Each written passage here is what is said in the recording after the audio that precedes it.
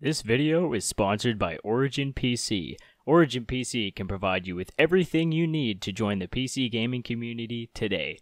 Check them out using the link below and get 1.5% off all orders. Okay, hello everyone and welcome back to my channel. Today I have a quick video for you on something that I found interesting in GameMaker.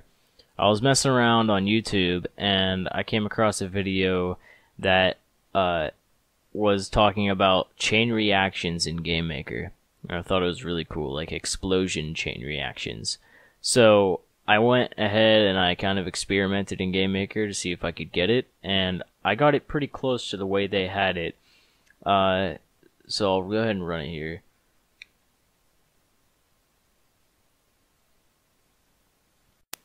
Alright, so it's pretty basic. I just have basic player that can move and shit, and then you can shoot by holding down right click.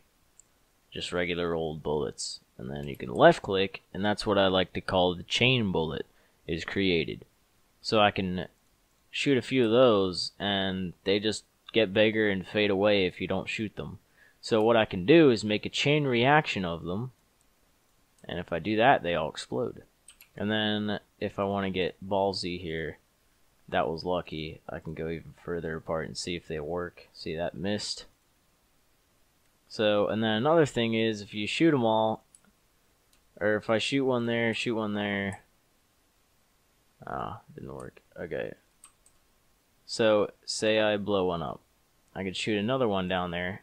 Oh, rip. Didn't explode. So I'm going to try that again.